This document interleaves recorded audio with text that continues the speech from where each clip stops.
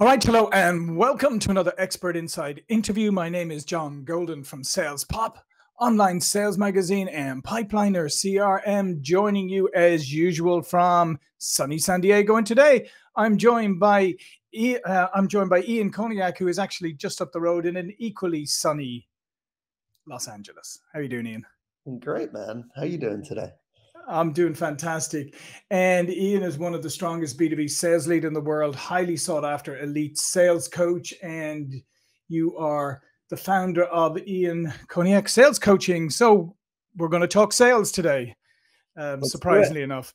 Yeah. And what I'd like to talk to you about, Ian, today is, there's a lot of people in sales, right? And a lot of people default into the sales job. Maybe they come out of college, maybe they do a marketing degree or whatever, and they discover that the degree they did, there isn't a lot of jobs, so they default into sales. So a lot of people end up in sales, not by choice, but by default. And sometimes it works out. Sometimes they get stuck and maybe not have a very fulfilling career. So what I wanted to talk to you about today is, if you're a salesperson and you're going to be a salesperson for the foreseeable future, how can you kind of turn that around and make it fulfilling and perhaps even ultimately enjoyable? Well, this might sound counterintuitive, but stop focusing on hitting your quota and start focusing on helping your customers and serving your customers. And for me, that is when I started to perform my best, is when I stopped making it about just hitting the number. You see, if you're just trying to make it so your whole goal in sales is to hit your number, and fundamentally, you're not making it about contributing or helping others solve a problem or achieve a goal or improve their lives, it's gonna suck. It's gonna feel like a grind. You're gonna get to your number and you're gonna be like, great, now I have to start all over again. But when you actually make it about who you're helping, and you really dig deep to understand their situation and how that challenge or problem that you're solving is impacting their people or their customers or the person that you're working with, and really show them how, through use of your product or service or solution, depending on what you sell, is going to make their life better and their company more successful and their users more successful, then it actually feels really good. And in fact, it drives much larger deals than if you're just focusing on yourself and hitting your number. And I just find that shift from like inward focus to outward focus makes the job a lot more enjoyable. Yeah, no, it's interesting. I agree with you when you sort of get out of your own head, and I guess part of that is switching to being genuinely curious and wanting to understand, who you're dealing with, the issues they have, etc. But you have to have that genuine level of curiosity, otherwise you'll never really go on that journey, will you? Yeah, I always say, in order to be a great salesperson, you have to be a great person. So what does it mean to be a great person? Well, I think it starts with caring. You're not going to be curious. You're not going to really want to understand. If your whole goal is just to get a sale, you're just going to like do whatever you can do to get the sale, discount or, really just be a bulldog, which certainly there's a time and a place for that, especially when you're helping the customer and they get out of their own way. It's your job to see it through. But really, the ultimate, salespeople, the best salespeople, the ones that genuinely care about their clients, and they care more about helping their clients achieve their outcomes than they do hitting their own outcomes. Your own outcomes are a result of helping your clients achieve their outcomes. And once you get that and get it, it's not just about closing the deal and walking away and moving on. It's really about helping them achieve their outcomes. The clients can sense that, they can see that, and they are going to respond a lot differently. Good old Zig Ziglar has a quote, which I have always tried to live by, and especially as I've moved into the sales coaching arena. And it's really simple. He says, help others get what they want and you will get what you want. Or he says, if you help enough people get what they want, then you're going to get what you want. And to me, that really is the essence of sales, is understanding what people want, what's stopping them from getting it, and then linking back your product or service and showing them how you can actually help them get what they want. And I mean it. Once you do that, it feels genuinely good. And it's not about you anymore. It's about other people. And you feel like you're actually making an impact versus just, I got the deal. Oh, that was exhausting. Oh, I got to go take a break or get a drink or, something, because that was draining and that sucked the life out of me. It's got to be a two-way street.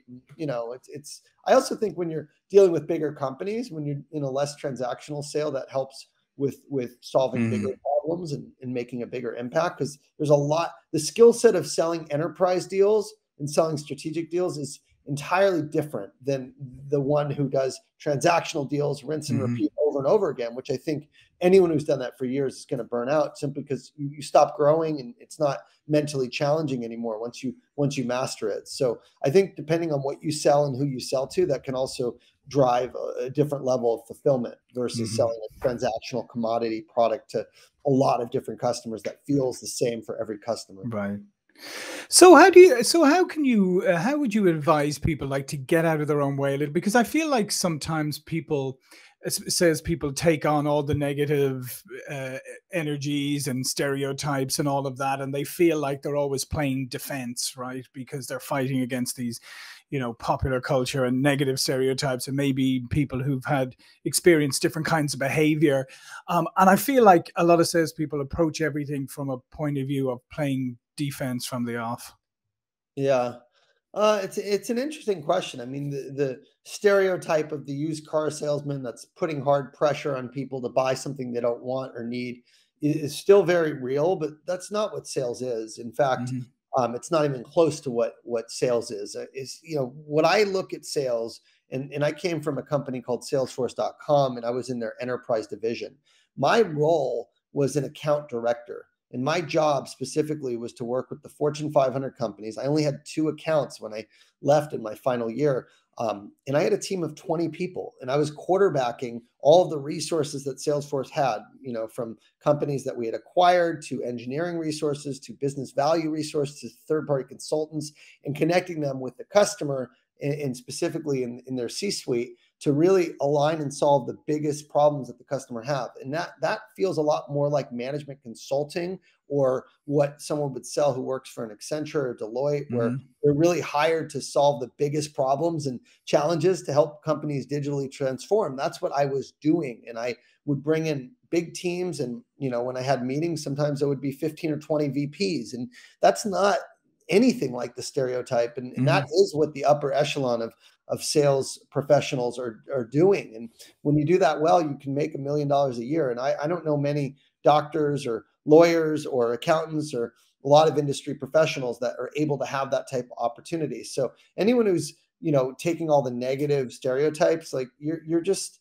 like, you've got to focus on what you can control. And what you can control is showing up every day and doing your best and really paying your dues wherever you are in your career, paying your dues and looking at how can I be the best in the role I'm in right now. And as you take that approach, one day, 1 week, 1 month, 1 year at a time, you'll see yourself getting promoted to bigger and better opportunities within your company. Or maybe if your company is in one of those positions where it feels like a commodity, it doesn't feel like you're really helping the customer solve some strategic problems, maybe you can go into a different type of company that is. So sales really, again, those stereotypes, I consider myself more of a consultant and a peer to executives than I do a salesperson. So I think that's just, not accurate.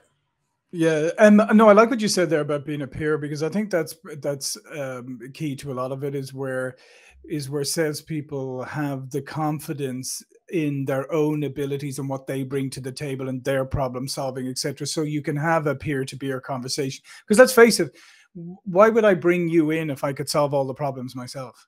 That's right. And you don't need to be an expert on their business. A lot of people, they get really confused and they say, well, what am I going to add to a chief revenue officer, chief marketing officer, a CEO? What do they want to learn from me? And the reality is you don't need to know everything about their business. You need to know and be an expert on the problems you solve that are common in the industries and the roles and the personas that you serve. And so if you can speak to the challenges that you solve and why they exist and the root causes of those challenges, and then get them to either admit or confirm that they also are struggling with similar challenges, then they become very interested in learning how you can help with that. Because again, you don't need to be an expert in all things, but you need to be an expert in the problems you solve and the outcomes that you help your customers receive. And if you can speak to that very well and be good at having a conversation with clients to get them to open up and really share kind of where they're struggling, and if it's in areas that you can help with, great. And if it's not, and that's not a priority, then hey, walk away. There's plenty of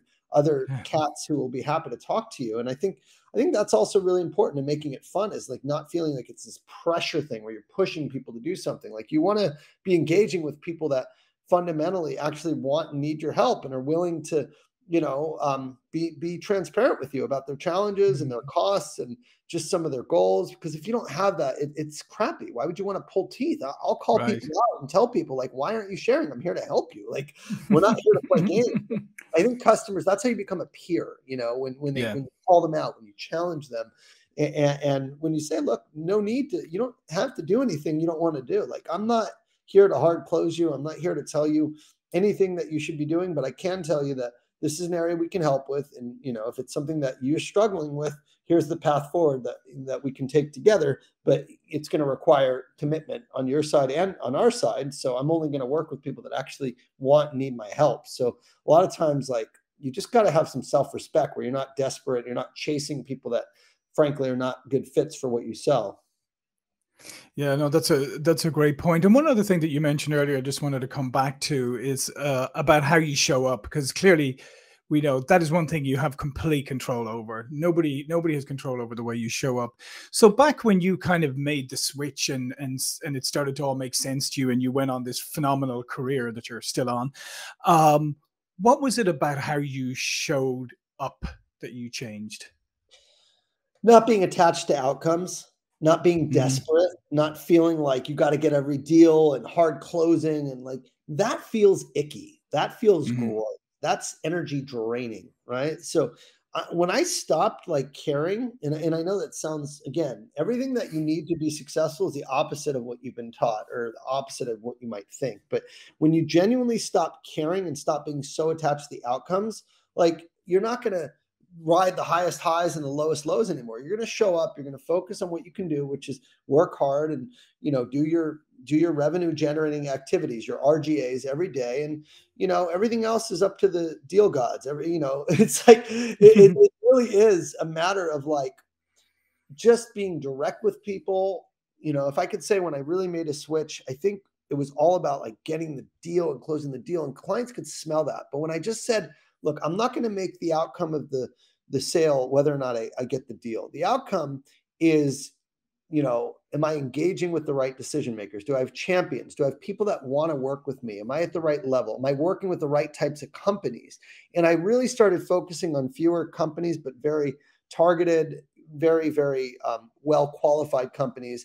And I did a lot bigger deals because I was focusing in that, above the power line. And when I started meeting with the executives and I started really engaging with, the power line, I realized like I actually did a lot better with executives, because generally they're pretty direct and they're casual. Like you and I are talking now, we're dressed casually, and that's kind of the way executives are. It's just like, when I stopped pitching and trying to like pitch and talk and pitch and actually shut up and started listening and getting curious and asking questions and really trying to understand, like, is this person have the right challenges or priorities that I can help with? And if so, what are the questions I can ask? And I think the last thing I did is I really started to, I know it sounds weird, but I started to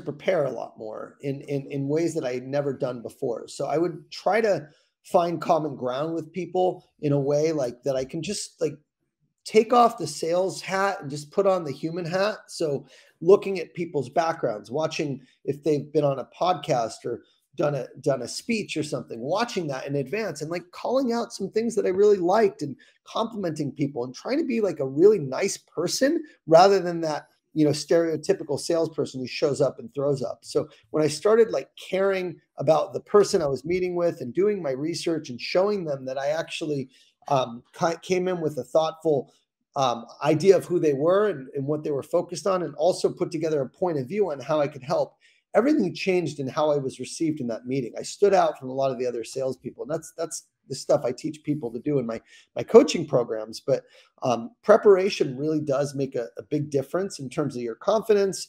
And in the final thing I did that was different is I started just listening a lot more and digging a lot deeper.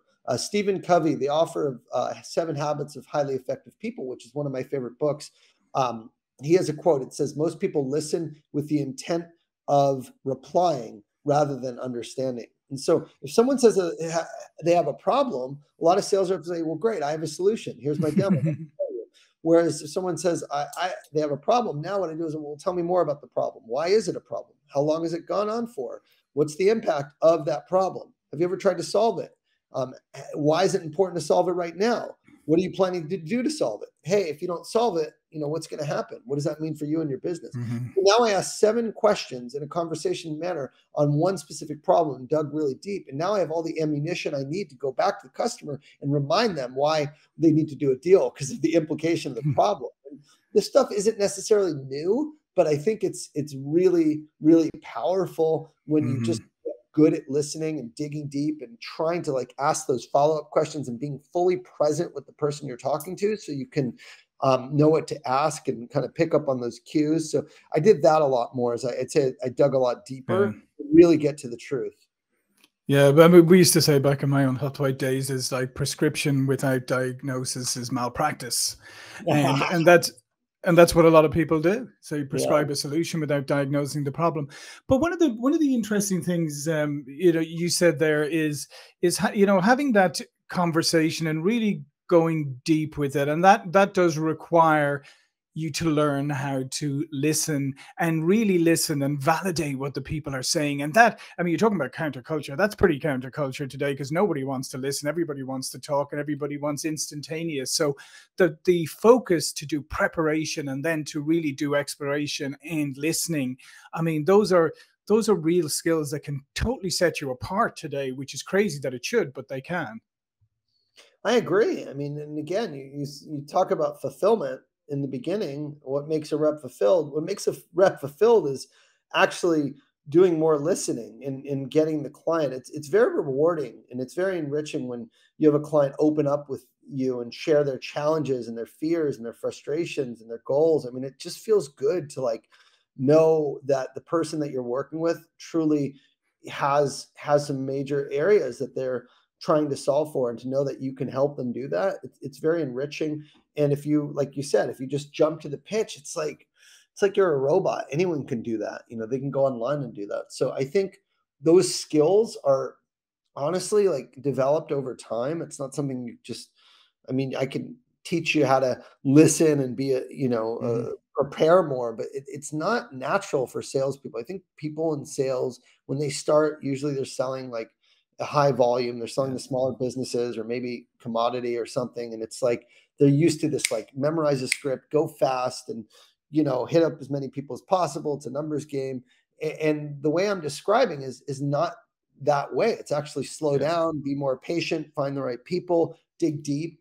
And those skills are something that if we think about, patience, or we think about focus, if we think about research, if we think about just they're boring. You get a lot of dopamine when you're going fast, when you're talking, when you're doing all this stuff, you're on a high. And this stuff doesn't necessarily give you that ultimate high, but it does make you a lot more successful. So later on, you're actually going to get a much bigger high than when you did your great pitch, So I think it's just, I don't know. I think salespeople are wired to want that immediate gratification. And I see that. I know that was my story for a while, but when I was selling more deals and getting more closing and more dopamine than anyone, but I missed my number.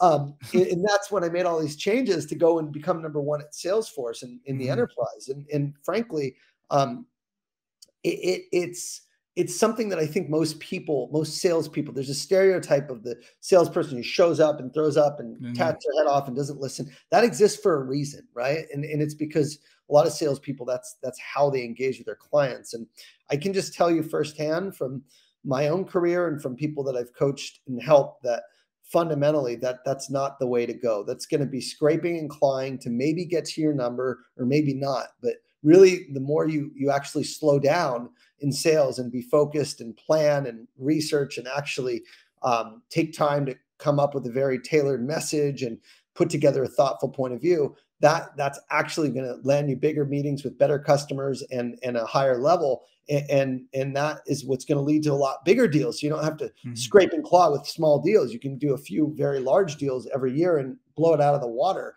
versus these, very transactional kind of rinse and repeat salespeople that, what you started with in sales is not going to get you to the highest level of strategic selling. That is for sure. So I can see why it happens, but it doesn't, it's not fulfilling. It feels crappy to sell that way. Yeah, and it's interesting, Ian, that there's a lot of research recently, and it's shown not just on customers, but on people in general. And some of the things that people treasure most, and especially after the pandemic, is they want to be seen and acknowledged and heard. It's quite simple. They want you to see them as somebody. They want to acknowledge who they are, and they actually want to be heard. Everything that you've been talking about there is exactly what people are craving today. Yeah, if you can literally leave your ego at the door, and salespeople have big egos and they're full of just I don't know what the word is, but just look at me. I was this guy. I literally had a Maserati, very flashy, very focused on just recognition and money. And I'm telling you, I had addiction struggles, and whenever there's ego involved, there's going to be bad behavior involved. There's going to be a lack of fulfillment. And in my experience, when I shifted and left my ego at the door and actually became humble and just genuinely wanted to help people and serve and wasn't attached to those outcomes of having to close the deal, my numbers were through the roof. They really were. And in my business, my coaching business has done over 7 figures in its first year. And it's because I'm approaching it the same way, with genuine desire to help and serve my clients. And, really just make it about them. You almost need to be like an empty vessel. Your ego and your agenda needs to disappear. When you can show up that way to your clients, I'm telling you, everything changes, and the way you're received is going to change because it's all about them. It's not about you. It's that inward to outward shift that every salesperson must make to elevate our industry and, frankly, to elevate your income. Yeah. No, I love it. Elevate your industry, elevate your income, elevate your own sense of self as well at the same time, which is always good. Hey, listen, Ian, this has been fantastic. All of Ian's information will be below this video. But before we go, please do tell people a little bit more about you and the work you do. Well, if you want sales coaching, or you feel like you need an extra boost or some accountability, or you just don't know what to do, I do have a sales coaching platform. It's all sold out for the year, but I will take clients in December. So the way to get there is visit the website untapyoursalespotential.com. And when you go on there, you can sign up for the wait list, and then I'll reach out when spots open. Again, that's untapyoursalespotential.com. That's my coaching program. And if you just want to get free sales advice or videos or trainings, I do have my YouTube channel. That's Ian Koniak on YouTube, youtube.com/Ian Koniak. And on LinkedIn as well. I put videos every day. So if you connect with me on LinkedIn, shoot me a connection. I'll get you the link to my newsletter, my videos, my waitlist, all that. Just shoot me a DM and I'll get you that information. And then you and I can maybe work together someday. Yeah, fantastic. Listen, Ian, this has been superb. Thank you so much for all the insights. Thank you for watching and listening. I'll see you all again soon. Thank you, John.